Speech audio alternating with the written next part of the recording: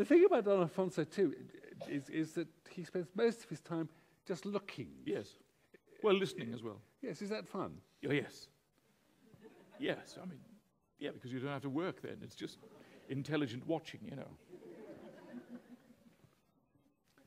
It's a bit like The Office. It's just, you know, just things going on, and you think, yeah, and I'm not sure what that is. Yes, oh, right, okay. And it's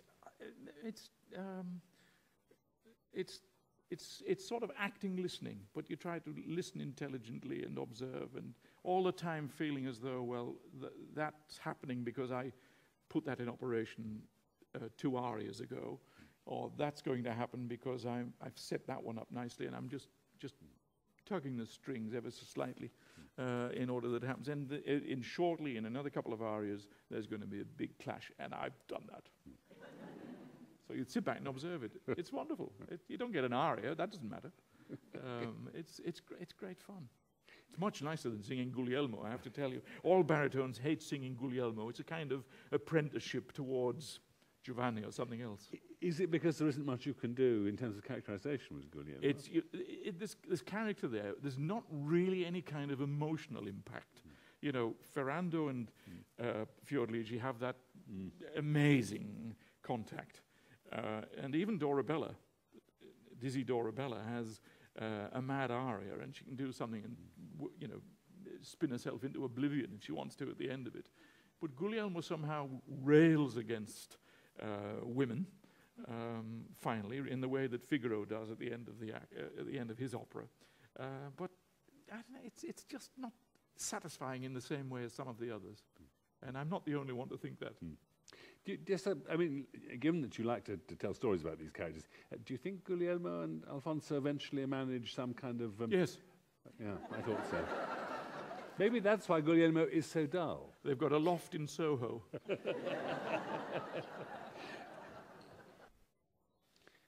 Tom, when you were growing up in the Northeast, did you hear oratories? Were you part of that kind of great tradition? Yes.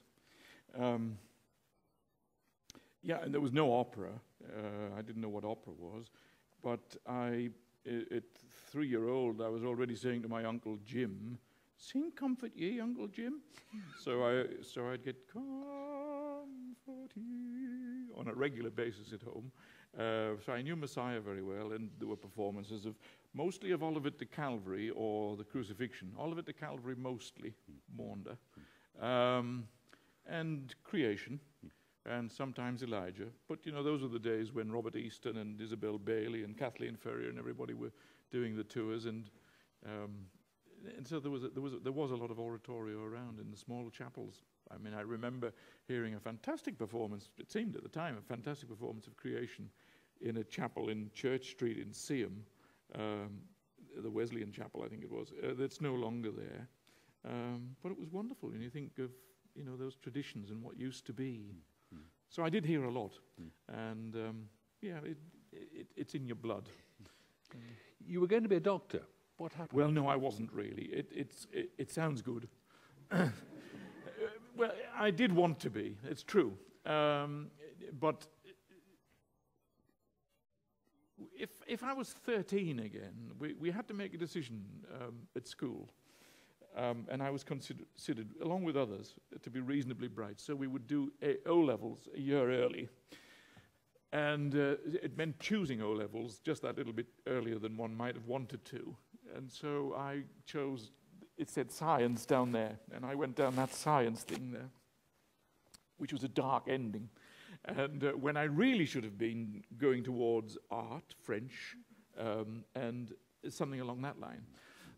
And I didn't. And that's one of the big regrets. So I struggled really along there with physics and chemistry and biology, fine, and got myself a provisional place at St Andrews for medicine.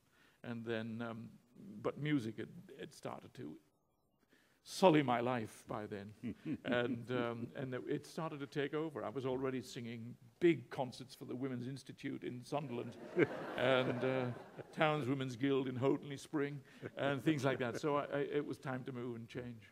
There's one thing I've always wanted to ask you. You have this wonderful biblical middle name, Boaz, yes, that should really signal you as a great oratorio singer. Is this a family name? Yes. Peter Pears, I got to know Peter in about 1965, and he saw my middle name, and he said, no, he didn't say that. He said, I think you should use your full name, Thomas Boaz Allen. It's very good, very good. I said, I can't go around using a Z, so I didn't. But my father was Thomas Boaz. My son is Stephen Boaz. My grandfather was Thomas Boaz, and before that, in the cemetery at Seaham, if you look around, you'll find Boaz Gotts, and that was my lineage back there. But they were, he's the great man from the Book of Ruth, and we're not a Jewish family, we're a Methodist family, and my grandparents were strong, strict Methodists, and this Boaz was in the family, and that was it. It was to do with family, I think, really. Had there originally been a Boaz Gott and then another name got added? I mean, was it a kind of traditional first name? I think it had been, yes, but I don't know the full lineage of it. My great-grandfather was James, but I don't think Boaz was in his name. I don't think it was, but, with computers these days, I might well start investigating that one. But I like having it, I must say.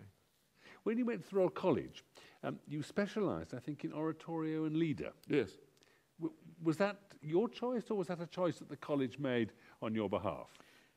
Initially, on my behalf. I mean, I went there as a 19-year-old or whatever, and certainly wasn't ready to. My voice wasn't ready for anything, frankly. But it was good. The rough diamond was there, but certainly not ready for the rigors of an operatic life. And my passion was song. I mean, you don't start off generally singing operatic arias. You start by singing Lyndon Lee and Sea Fever and such like, and Simon the Cellarer, which I did. And then eventually, through the training, you strengthen, you mature, build up the reserves, and then eventually got involved in some opera. But I didn't really want to get into the opera school or get into opera at all until somewhere much further down the line. I thought it was an impure sort of form, and I think that came from what was going on in the opera school at the college in those days. It wasn't wonderful. The standards weren't particularly high, frankly, and I just felt I was more in my proper world upstairs as opposed to down in the theatre, singing Bach and Mozart and Mahler and Schumann and Schubert. But you must have sensed you had an extraordinary dramatic talent as well as a vocal talent? I didn't. No, I didn't.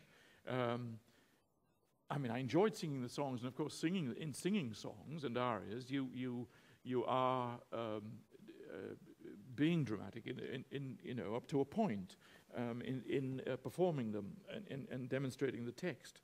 But I didn't know whether I had any skill for putting on costume and makeup and then strutting around a stage. I'd never done that, and I didn't think it was for me, really. But there was an emergency on one occasion at the college. They had no, well, I say an emergency, it wasn't life and death, as we say. But it was there was a shortage of one baritone for a production of Arthur Benjamin's Prima Donna, and I took the lift downstairs and tried it out, and that was my blooding, as it were, and then I auditioned for Welsh National, and it went on from there. But I had no training, as one does, about putting one foot in front of the other and learning stage technique and what have you. I picked that